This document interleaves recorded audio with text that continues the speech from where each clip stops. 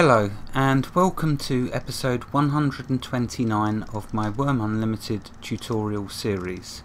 This episode will be on making some trellis. Why not, I say?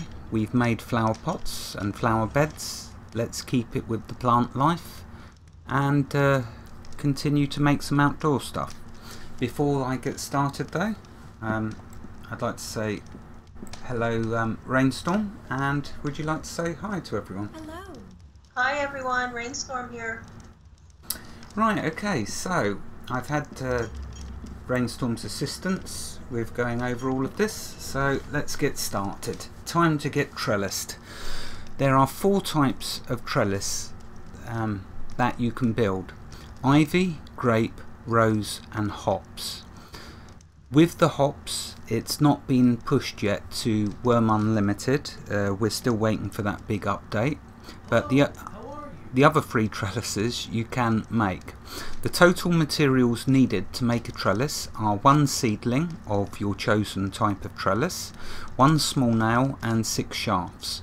It uses the gardening skill and improves like carpentry items. So I'll demonstrate the improving if I can a little bit. I'm going to make an ivy trellis in this episode, and we will be showing you the rose and grape trellises when I'm done. We cannot, like I say, show you the hop trellis yet, as the major update on Wurm Online has not pushed to unlimited yet. But at some point in 2017, I'm hoping that Raynstorm and me can. You can harvest a trellis with a sickle. To do that, you right click on the trellis and click harvest. Trellises can only be harvested when they are in the correct season. Ivy is the only trellis that you cannot harvest. So if I right click on the ivy one, after activating my sickle that is, you'll see that you don't get an option to interact harvesting wise, and plus it needs to be in season. Okay, so there's some important facts for the trellis. Moving on. Examine. Oh, sorry, what was that, Raynstorm? Did they tell you how to get the seedling? For the for the grape or the rose? The seedlings, how to get the seedlings? Oh no, that's something I've overlooked. I've been thinking about the sprouts.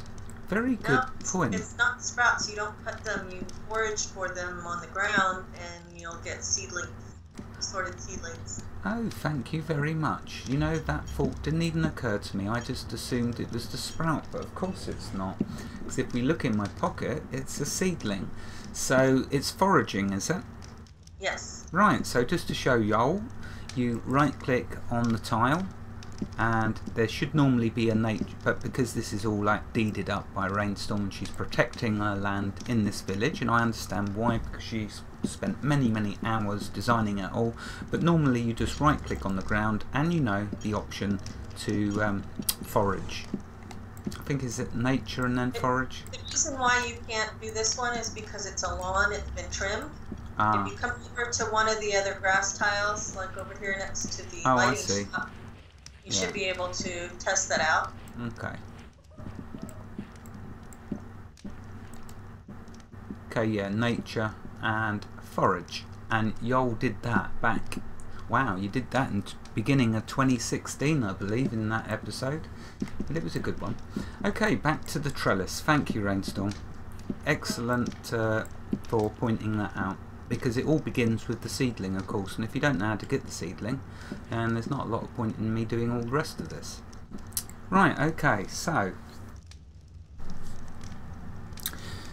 so examining the trellis will tell you if it is ready to be harvested.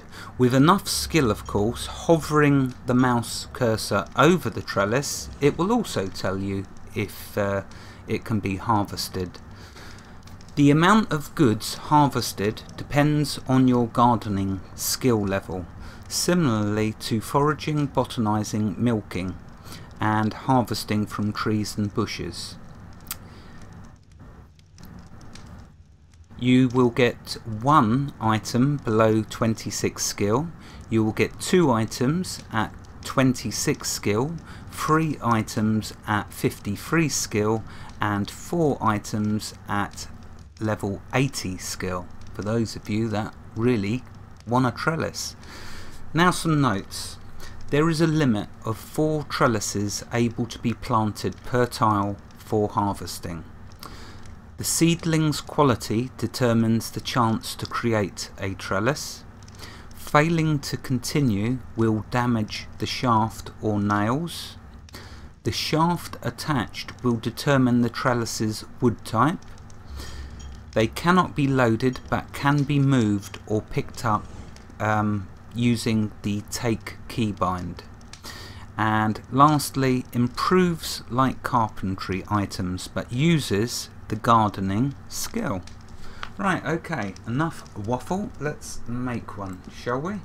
So, Raynstorm's allowed me to make one in here on this tile, so that is what we shall do. Okay, to make the trellis, you activate your seedling, right click on your shaft. Notice how Raynstorm chose cedar wood, because that will last longer. Not that that will rot on the deed, will it, Raynstorm? Not after the new update, no. Yeah, so when that big update pushes from Wurm Online, items on your deeds will no longer rot. But for now, of course, we don't have the update, so that's why she chose cedarwood. Anyway, activate your seedling, right click the shaft, create decoration, ivy trellis, and there we go, 74% chance. So let's do it. And there we go, let's step back. So that's what happens when you create one just on a tile like this. It's freestanding. Now if I right click on it, oh, I don't get an option to add to the crafting window. That's strange. Why don't you go back into the enclosure? Oh, is that? I spy because I've stepped out the enclosure. Thank you. I didn't see I'd stepped back through the gate. Right, so right click on it, add to the crafting window, and now you can see that I need 5 more shafts, 1 small nail. So let's do the nail first. And whack that up to 4, continue. I suspected failures. Okay, let's do the shafts now and continue.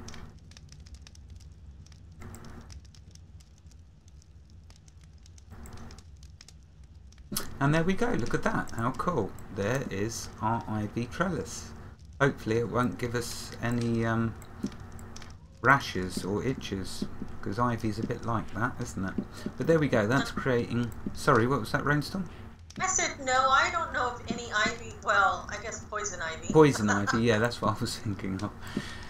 Right, so, is there anything you'd like to add, Raynstorm, to what I said there? Because there's a very high probability that I did forget or miss something out, or completely got it all completely wrong and I'm going completely bonkers. No, actually you did very well. Just the seedling part, and we covered that. Yeah. So, right here we have an example of the grapevine, if you want to get up close so they can see it. Let's show them the grape. I like the grape one. The ivy looks nice, but I think I prefer the grape so far. Yeah, I can't wait until we get the update and we can start growing grapes on there. I'm hoping grapes will actually show up on the trellises. Ah, so because I hadn't actually tried harvesting one yet, so what we're saying here is none of the trellises are currently harvestable until the update pushes from Wurm Online.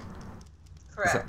Right, okay. Just so everyone's clear on that, don't go trying to harvest your trellis at the moment on Wurm Unlimited and turn around and say that gamester's a bleeding idiot because he told me I could harvest it and I can't.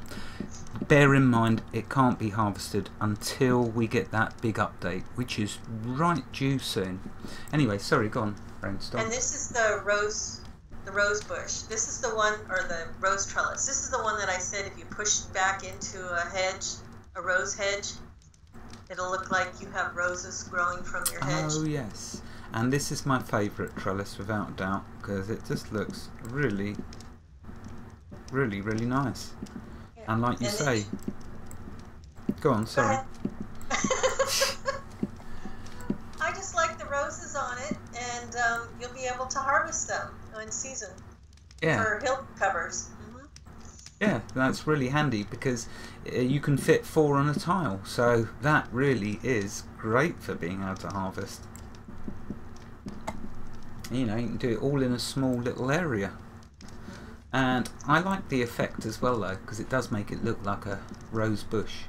Can we go upstairs into the building for a minute? Of course we can. Okay, I want to show them one other thing. Oh, hello Mr. Snowman.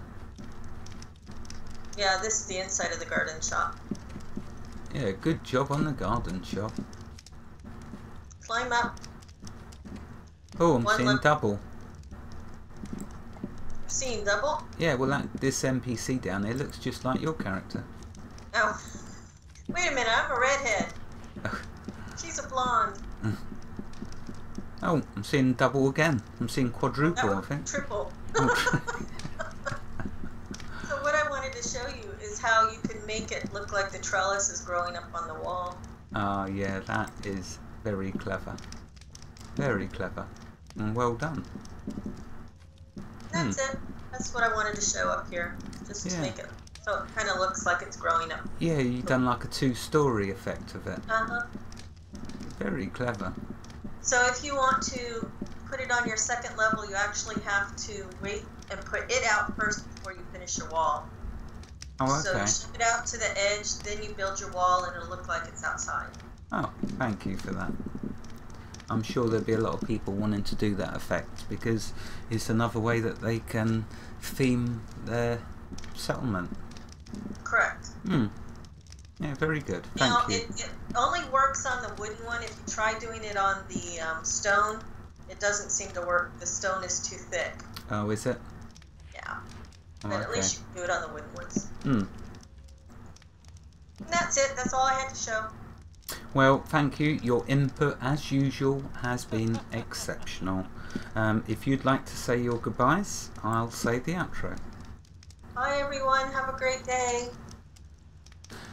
Thank you, Raynstorm, and thank you for helping me again with this episode.